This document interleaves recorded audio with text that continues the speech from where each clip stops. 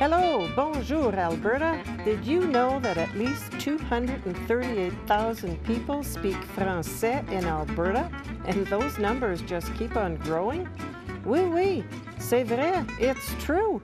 And thanks to Shaw TV Community Access Programming, we get to reach out to everyone to let you know all about special people, places, events, and activities happening right here in this great province, in both English and en français. That's right, mes amis. We begin the first part of our program in English, and then we repeat it en français. So stay with us. Restez à l'écoute.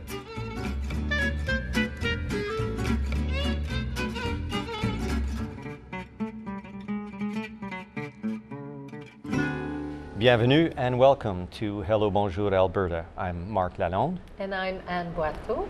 And in our 12th season, we continue to celebrate the 60th anniversary of the twinning of the cities of Quebec City and Calgary. And also celebrating the linguistic duality that we enjoy in Alberta and in Canada. Did you know that French was the first European language spoken in Alberta for quite some time? And speaking of Canada, we have two very interesting guests with us today from the Canadian Club of Calgary. We have Richard Hehr, the president, and Trevor Lynn, co-chair of the Publicity Committee. Welcome, gentlemen. Thank you so much. So to get started, we normally like to find out who you are. So let's start with you, Richard. Can you tell us a bit about where you were originally born, if it wasn't here? Some interesting things that have happened through your life, and how you ended up in Calgary and at the Canadian Club. Well, I was born at a very early age in Medicine Hat, Alberta, and came to Calgary for university, and then drifted through a number of smaller places in Alberta, Tabor, Nobleford, Strathmore-on-Azar. I taught there before returning to Calgary in 1977, and since that time I have of course been in the city, and it's been a good ride. So have you said you were teaching? Yes, I was in education for 41 years, but much of that time I was an Alberta Teachers Association politician / bureaucrat. And so probably at the end of the day spent about 20 years in the classroom, and the rest of the time with professional responsibilities within the Alberta Teachers Association. But you know, there's just a comment that the real work in education is, of course, done in the classroom. Yes, of course. And there's no doubt my respect for the teacher, and particularly the grade 1 teacher, starting there with 25, 30 kids and having to teach them everything from soup to nuts. Now that's a job, that's a responsibility, and I'm just tremendously impressed by all my former colleagues in the education business. And I hear you've got 3 grandchildren that you're also teaching. Well, I do what I can, and you know, there's a beautiful thing that education is reciprocal, eh? Yes. I learned from them too, and it keeps you young, or it tries to keep you young as far as that goes. But certainly, you know, Marshall, Jackson, and Parker are the lights of both my life and my wife's, and we're there all the time. And as a matter of fact, after I leave here this evening, hopefully I'll get into part of Marshall's hockey game.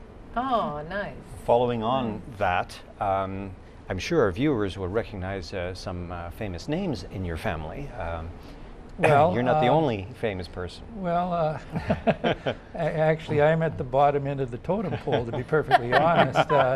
And I like to describe myself as the patriarch of the Hehr family, and with that self-imposed title and the $1.75, I can get a cup of coffee at most Tim Hortons in the city. You know, it's just reality. But I'm sure many of your viewers will note that my son is Kent Hehr, MP for Calgary Centre and Minister of Veteran Affairs. My wife, Judy Hehr, is a trustee on the Calgary Board of Education. And my daughter, Christy, is a lawyer. All my children are lawyers, incidentally.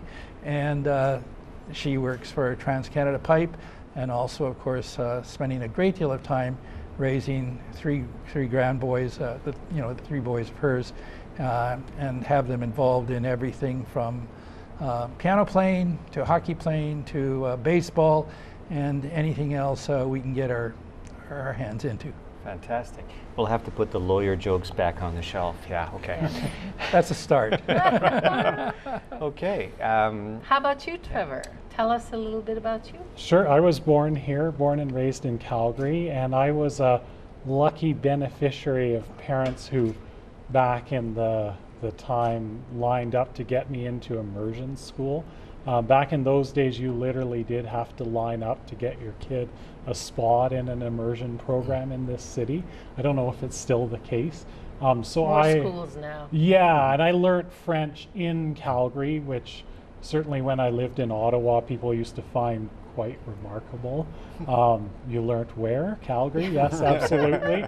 I'm very proud of that fact. I think it really speaks to the richness of our linguistic duality, that kids from Calgary or people in Montreal might be learning English. It's a cross-country program. So I went to U of C, which was literally right across the street from my high school. Then I ventured out to U of S to do my master's degree. But I spent 13 years in Ottawa, much like Richard's son Kent, working in politics. I worked for Dan Hayes, who was the Speaker of the Senate at the time, and some larger national organizations like the Association of Universities and Colleges of Canada, lobbying in the post-secondary education sector. Before finally, I'd never intended to stay in Ottawa for 13 years, but I did. And then I returned to Calgary, and I'm enjoying being back home and seeing my family on a regular basis too. So did you study in politics? Yes, I did. I okay. studied in political science and specifically Canadian politics. Oh, Yeah, okay. yeah. And your master's was also in Canadian politics? Absolutely, yeah. And then when I had the chance to get a job with Dan Hayes, who in those days was the only liberal game in town, I jumped at it. And it took me to Ottawa, and that was something that I'd always wanted to do, was work on Parliament Hill. And so I still remember Did you it. follow him into the Senate? Oh, he was already in the Senate. He was a in senator the for quite a while. Very well known for all that. Yeah. But I think we'll have to move you along. Yes. Yeah. We need to talk about the Canadian Club. Yeah. Can you give us, Richard, a Well, short... quite simply, the Canadian Club was formed in 1905 in Hamilton, Ontario. In 1907, it came to Calgary and has flourished with certain ebbs and flows over the years. R.B. Bennett, was president of the Canadian Club prior to his becoming the Prime Minister of Canada. So we've continued with that kind of a legacy. Our focus is quite simply in trying to encourage a greater sense of Canadianism amongst all our populations, and to encourage that, we bring in people who are somewhat well known, or to speak about topics that are interesting, often controversial. We bring in numerous political people. The Canadian Club is very political, but very nonpartisan. Yes. Okay, this is this is the thing I can say. In the last couple of years, we've had Mr. Prentice, who unfortunately passed away just in a tragic accident a couple of weeks ago. But we've had Justin Trudeau there. My son Kent spoke. So very obviously, those types of issues are things that we think people are interested in, and generally speaking, our best attendances are when those types of people are there. But there are also topics that that bring forth a number of people too. Just our last speaker was Brian Keating, from the Calgary Zoo, and it was just for me an inspiring sort of talk. I just sort of greatly enjoyed it. We are going to have in the upcoming year a discussion on assisted dying, which of course has just been brought in, and it's you have some people of course claim they've gone far too far, and others, of course, who claim Not not far enough. Yeah. So, you know, which is always very often the way it is in any political discussion. Yeah. But we try to we try to feel what is in the best interests of our club and the Calgary population in general. And we're very fortunate in Calgary because we do have a large number of people who are experts on all kinds of things, and we can bring them in to speak to a large group of people who are interested in that topic. So tell us a bit about the venue itself. Yes. Where do you meet? When do you meet? We How do meet people get involved? approximately once a month, and we could do more. You know what I mean? But at this point in time, we're sort of set in this basically once a month thing. We generally meet at the Ranchman's Club. Occasionally, we will go other places. When we have when we brought in Justin Trudeau a year and a half ago, we moved to the Ranchman's, and we were assisted in that total venture with other groups too. So we, you know, we try to judge as to just how many people we might get there. But the Ranchman's been our venue for quite some time, and they treat us very, very well. And I think we'll be there for some further period of time. You know. So it's a luncheon. You invite people to lunch with the speaker. We try to have our speaker commence at approximately noon. We have people showing up around 11:30 and so on. We will start the speech very, very much around the 12 o'clock setting. Speech might end around 1. We'll give about 15 minutes for questions, and we certainly try to have everybody out of there by 1:30 because of course many of our people are still working, but they're all very active. There are places to go, things to do, and that's we live in a very fast world, and the people will take time to hear and talk and discuss, but life goes on too. Yes. And how many clubs are there across Canada? Do you know? You know, I am not sure. That's an excellent question.